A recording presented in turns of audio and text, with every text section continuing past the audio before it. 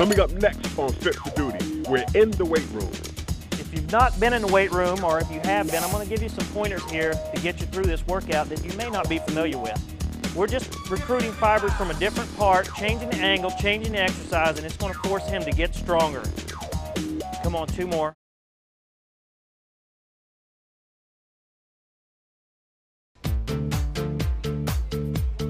Welcome to Fit for Duty. I'm Master Sergeant Mike Skaggs. I'm here with Senior Airman Matt Massoff from the Air Force Honor Guard. We're in Bowling Air Force Base Fitness Center, where today we're going to do our general strength training workout for chest and back in the weight room. And again, as I said, if you're not comfortable with the weight room, don't worry, we're going to get you there. Matt, are you ready? Yeah. Ready? All right, so we're going to go ahead and we're going to load up the weight bar. I've already talked to Matt. Matt, go ahead. And we determined that he's going to do, for general strength training, it's 3 sets of 8 to 12 repetitions. For Matt, we're going to go with about 70% of his max weight with his 225. So Matt, let's go ahead and put our plates on. You and a partner always want to load the bar together and evenly. If not, Matt loads his before I load mine. The bar can fly up and hit us in the face. And then, of course, we always want to put our collars on for safety so they don't slip off should Matt lose control of the weight, which he's not going to do because I'm going to be there to spot him. All right, Matt, go ahead and position yourself on the bench. If you've not been in the weight room, or if you have been, I'm going to give you some pointers here to get you through this workout that you may not be familiar with. And what we want to do when we're on the bench is I want to make sure that he's got his shoulder blades pulled back and a slight arch in his back. Never want that flat back on the bench. That's really bad for the lower back here. Now, when Matt brings the bar down, he's also only going to go to about 90 degrees. He's not going to go all the way down. Got it, Matt? All right. Ready to get this started? Now, Matt's grip is going to be, there's always 2 little marker spots on a bar. He's going to be just inside those, so he's not too wide and not too close. Too close is going to focus a little bit too much on the triceps. Too wide is going to put some strain on the shoulders. So I want it just a comfortable distance apart, and I'm going to lift it off with him. Go ahead, 1, 2, 3. Position it just above his chest, right in the center, and go ahead, Matt.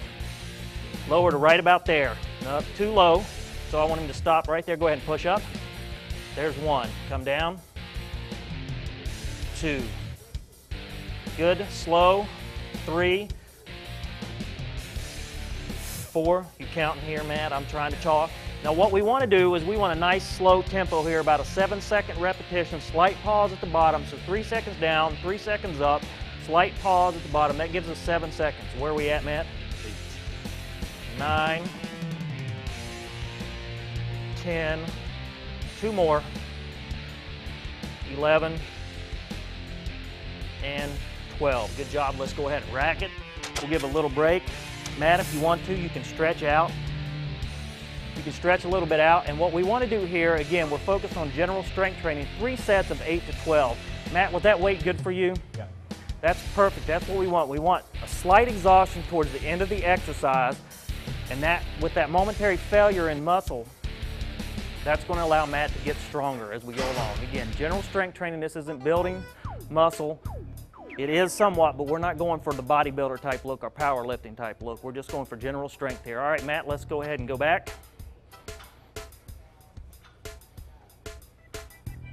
Come off, and go ahead and go down. Again, stop it at 90 degrees and come up. 2, 3, 4, 5, 6, exhale. 7, don't hold your breath. You notice your partner's getting red in the face. You can see he's starting to shake a little bit. 12.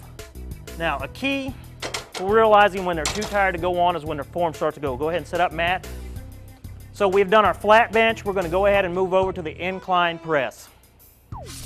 Okay, for our next exercise in this chest workout, we're going to do an incline press. Now, with this, we're going to decrease the weight a little bit because the angle is going to force us to. And again, we want to keep the right amount of weight on there so he gets a good amount of exercise in and the right amount of reps, but we don't want him to lose his form. That is the key. Form is the key. Time under tension is the key component of any muscle training, strength training. All right, so we're going to load up the bar again. Do it about the same time. Safety first. Always put these collars on. Don't want them falling off during the exercise, and he's going to go ahead and get on the bench. Remember what I said about the flat bench? Same thing here. He's going to lay back, pull those shoulder blades back just slightly, and get that nice natural arch in his lower back. All right, Matt, we ready to start this one? Yeah. Again, we're looking for 8 to 12 reps here. He wants muscle failure right at the end of this set. 1, 2, 3. Now, since this is an incline press, he's coming down right across the upper part. Go ahead, man. Coming down right there, come up. No lower than that. Again, I'm going to put my fingers here. He can concentrate on squeezing my fingers. Nice slow reps. Don't want to lock out those elbows at the top. Focusing on the upper portion of his chest. Now, those pectoral muscles are one large muscle group. Where are you at, Matt? 7. There's 8. We're just recruiting fibers from a different part, changing the angle, changing the exercise, and it's going to force him to get stronger. Come on, 2 more. 1 and 2. Don't forget to breathe. Go ahead and lean it back. All right, now he's going to need about a minute of rest. This is a moderate amount of weight. The higher the weight, the longer the rest period should be in between sets. The lower the weight, of course, the shorter the time. That's more endurance. The higher the weight is more strength. And of course, when you're under that much intensity, you're going to need a little bit more rest time for this. This is moderate, 1 minute or so in between sets. Matt, how you feeling? Going good. Okay. Now, if you've been in the weight room before, and this sounds a little different to you, trust me on this one, you're gonna get more gains out of this type of workout than you normally do by following my cues. All right, Matt, let's go ahead and line up on the bar. 1 more set. 1, 2, 3. Off right across the upper portion of that chest, and go. Again, keeping that 90-degree angle. He's breathing out. He's exhaling on the exertion. I can feel his pectorals under tension. That's the key component here, time under tension. How we doing, Matt? Good. Where we at? 6. 7. There's 8. Come on. 9. You can see him getting a little bit weaker here. We got 3 more, so I'm going to come up here and make sure I spot him. There's 10. 2 more. Push hard.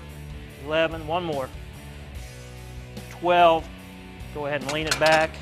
All right, we're going to wipe off the bench, and we're going to head over to the decline press. Okay, for our next exercise, we're going to do a decline press, so we're going to go ahead and weight up for that. Now, with the decline, because of the angle, we're going to actually be able to do more weight than we did on the incline or the flat bench. So, Matt and I are going to go ahead and weight it up here. 45 and a 25 on there. Again, safety with the collars. Matt's going to go ahead and lay down and get ready. Again, pull those shoulder blades back. Nice arch in that lower back. We good, Matt? All right, now, as a spotter, I'm here. Go ahead and lift it off, Matt. We're going to go across the bottom part of our chest here and go ahead. 90-degree angle here. A little bit. Stop right about there. Keep that time under tension. My job as a spotter here is safety. I want to watch and make sure Matt's doing okay. I can coach him through the exercise, and I'm going to help him anytime he gets weak. What number are we on, Matt? 6. There's 7. 8. Good. 9. Come on, Matt. I'm going to help him here. Going to go 10. 11. 12. Go ahead and lean it back. We're going to get that 1 minute rest period here. And now if you notice, he started getting a little bit weak through the latter part of that exercise, the latter part of that set, and that's when I was able to step in and assist. I don't want to start assisting too early because that's not conducive to Matt's gains here. We want Matt to do as much of this on his own as possible. Now, to be honest with you, not a lot going on my part. I'm just assisting him a little bit. It's more mental than anything, but it's able to help him get through and complete the number of reps that we want for this strength training, which is 8 to 12. All right, Matt, we ready to go again? Yeah. He's got that minute rest period. Again, we're focusing on the whole chest here. We've got the bench press where we come across the middle. We got the incline where we're on the upper part. And now we're on the decline, where we're getting all that pectoral muscle. It's one big muscle. We're just recruiting fiber from different areas of that pectoral muscle. 1, 2, 3.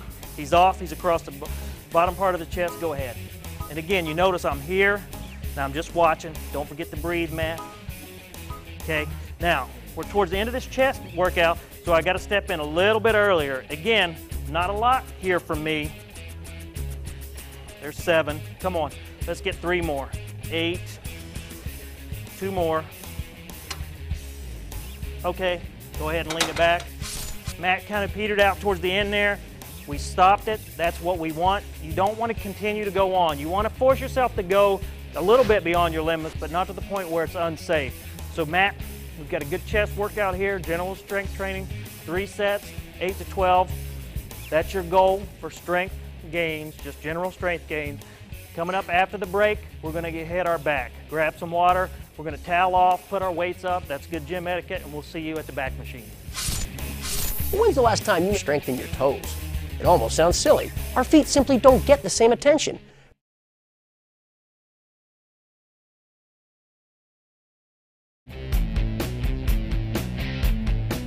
Welcome back from the break. We're going to continue our strength training workout for our chest and back. I have a new victim, Staff Sergeant Jorge Cortillo from the Air Force Honor Guard. Jorge, are you ready to get started? Yes. All right, first exercise we're going to do for the back is a lat pull down. Now you'll notice we're not in a traditional lat pull down machine, so we do not have the knee pads here to kind of hold you down. So you're going to have to adjust your weight if you're in a machine like this, but that's fine.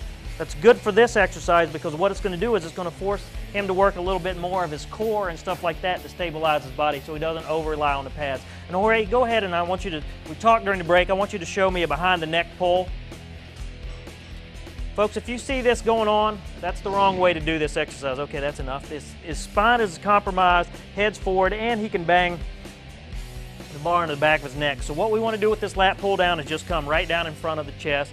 Again, using that 90-degree rule here. Good, nice, slow, about a 7-second rep. You can see here, if I'm cueing him as a spotter, I'm right here. This is his lats. This is what we're working. His head and neck are staying straight. He's coming down to right about 90 degrees and pulling it straight down. Think chin up.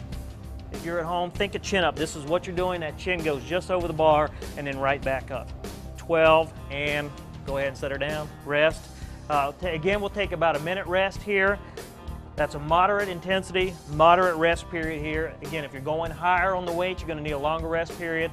For a lower weight, less rest period. We're not going for endurance, we're going for general strength training. That feel good to you? Yes. Let's go ahead and increase it because I can tell that was a little easier. I'm going to bump him up. Jorge, grab that bar. Again, he's grabbing it at a comfortable distance for him, not too far, not too close. I have shorter arms, so I'd probably be in a little closer. Whatever works for you, go ahead and let's go. Again, we're looking for 8 to 12, general strength training. Not so much weight that it's pulling him up because he doesn't have those knee pads. I'm focused on his latissimus dorsi here, and he's stopping just before he hits the chest. Think chin up, a little bit slower.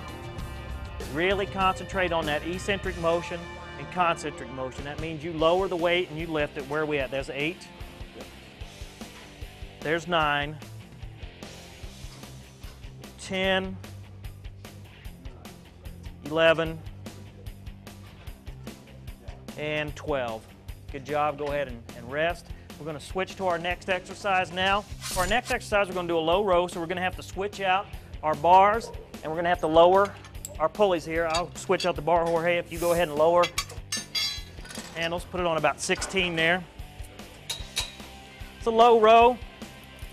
Back is a lot of muscles, trapezius, rhomboids, latissimus dorsi, they're all back there. You got to hit the back from different angles to get all of them in. Now, for this exercise, you traditionally see a lot of people do this wrong. They're either leaning forward too much when they lower the weight. See how his back is sort of compromised? We keep that back nice and straight, shoulder blades pulled back. He's up nice and so. Now go ahead and begin your exercise, Jorge. And this keeps the tension on the lats, the trapezius, the rhomboids, his rotator cuffs, everything's getting involved, and he brings it right into his lower gut and takes it right back out. That head and neck stay straight and neutral. And again, we're looking for 8 to 12 repetitions. How are we doing, Jorge? 9, 10. As a spotter here, if he needs some help, I'll go around and I'll just grab right here and help pull back. Good, go ahead and lower it. Let's rest. Again, 1 minute rest period here in between sets. It's moderate weight, moderate rest period. Higher weights require longer rest periods. Muscles got to recover. And lower weights, of course, require less time. So, let's go ahead and get ready to go again. Jorge, go ahead and grab that handle. Straighten that back, head and neck neutral. Go ahead. It's going to be 1. There's 2. Now, you can see Jorge's got some nice biceps here, but he's getting a little bicep flexion in here. This is a compound exercise, and we'll go to some single joint exercises in future shows. But for your chest and back exercises, they're compound exercises. You got a lot of joint motion, a lot of muscle action going here because you got a lot of different things at work. How are we doing, Jorge? 10, 11, and 12. Go ahead and rest. All right, good job. We've done our lat pull. We've done our low row. Now we're going to move into a bent over row with a dumbbell. So, leave that there. I'm just going to go ahead and move the bench out of the way. Jorge, go ahead and grab that dumbbell there. Now, I'm going to show you how I want you to set up for this. You see a lot of people kind of go on a bench for a dumbbell row. This one, not so much so. We want you right here, and you're just rolling in, sort of like you're starting a lawnmower, okay? He's just going to use this to brace himself. You don't need a bench when you're doing these. Go ahead, pick up the weight, Jorge. Let's get that back nice and straight. Good. Now, go ahead and roll it up. Bring it right into that lower chest. Don't lower all the way. Don't drop that shoulder. Stop it right about there.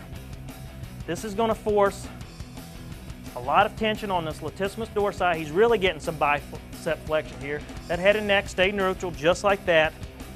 Great form. How's that feel, Jorge? Now, if I was to spot him, spotter is always for safety. You help him through the weakest part, and you help him in case they're going to drop the weight. I'll just come around here, and I'll just simply lower the weight. I want to make sure his form is good. How are we on that one? All right, go ahead and lower the weight. Again, he puts the weight on the ground softly. Don't see him dropping the weight. That's gym etiquette. Don't drop the weights. And let's go ahead and switch sides.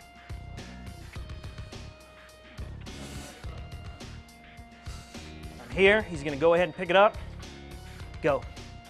Now with this exercise, you're going to need less rest period because you're going opposite sides. So while one's resting, the other one's working, and you can go back and forth and you can move through this exercise fairly quickly. Again, we're hitting all the back, any part of your back that we missed in today's exercises. Jorge, where are we at? 9. Go ahead and keep that head and neck neutral. 10, 11, and 12. All right, we just finished up our first set. We're going to continue on with our second set. At home, we're going to head to the break. If you want to continue working out with us, do so. If you need to get a drink of water and towel off, do that. We're going to finish up this back workout here with Jorge. Go ahead and bend over and grab that weight, Jorge. Go ahead and square your shoulders up and begin. Again, don't drop that shoulder. Nice. Limited range of motion, optimal range of motion. Really good. Great form, Jorge. Great form. There's 8, 9, 10, come on, give me 2 more. 11, keep those abs nice and tight. 12, go ahead and set the weight down. Switch sides. Slightly varied stance here. Get ready. 5, 4, 3, 2, go. Good.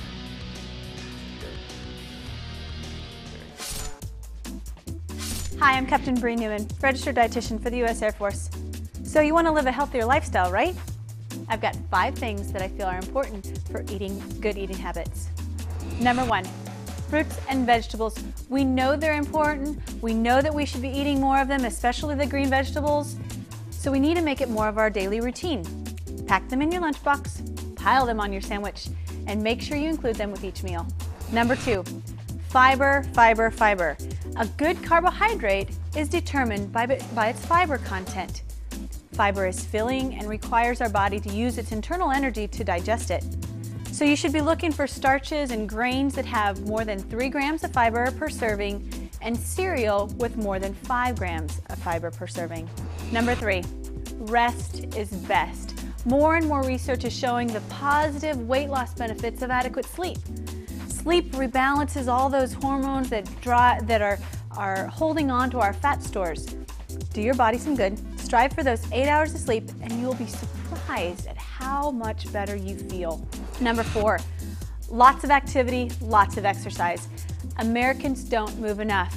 Those 30 minutes of exercise a couple days a week isn't going to cause you to or help you to lose that weight.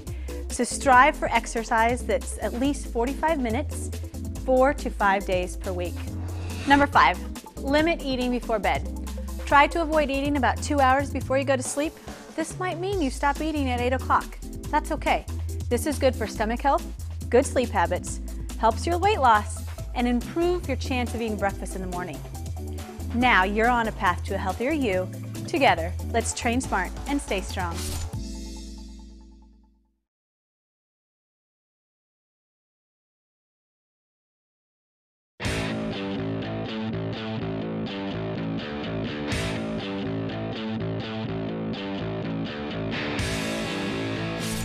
I'm Commander Dave Kevlish, orthopedic surgeon and team physician at the U.S. Naval Academy.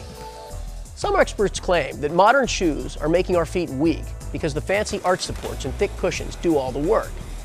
I wouldn't blame the shoes as much as the modern lifestyle, but I do agree with the general statement that modern living and modern shoes have contributed to the human foot becoming somewhat weaker. Our ancient ancestors and certain primitive tribes living today probably have stronger and more versatile feet than most of us. Most of us do some stretching and strength training, but when's the last time you made it a concerted effort to stretch or strengthen your toes? It almost sounds silly, but why should it? A violinist has strong and nimble fingers, and a carpenter has powerful hands because they work those muscles on a daily basis. Our feet simply don't get the same attention. Pretty much we just stuff them into our shoes and ignore them. Here are a few simple exercises that will help keep your feet strong and happy.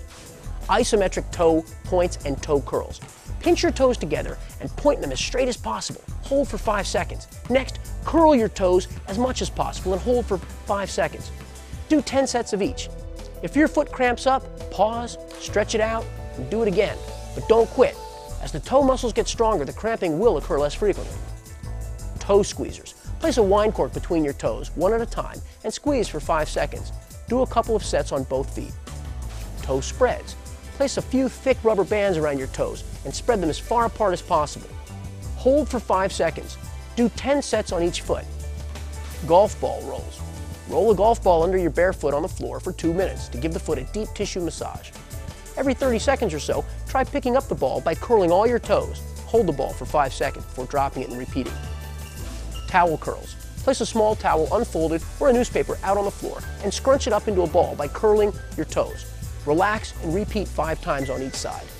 Remember, strong feet are happy feet, so move those toes. Together, let's train smart and stay strong. That'll do it for this Fit for Duty. I'd like to thank Matt and Jorge, my 2 trainees, for this exercise segment. Thank you at home for joining us. Thanks to the Bowling Air Force Base Fitness Center for allowing us to use their gym. And you be sure to join us next time as we get you fit for duty.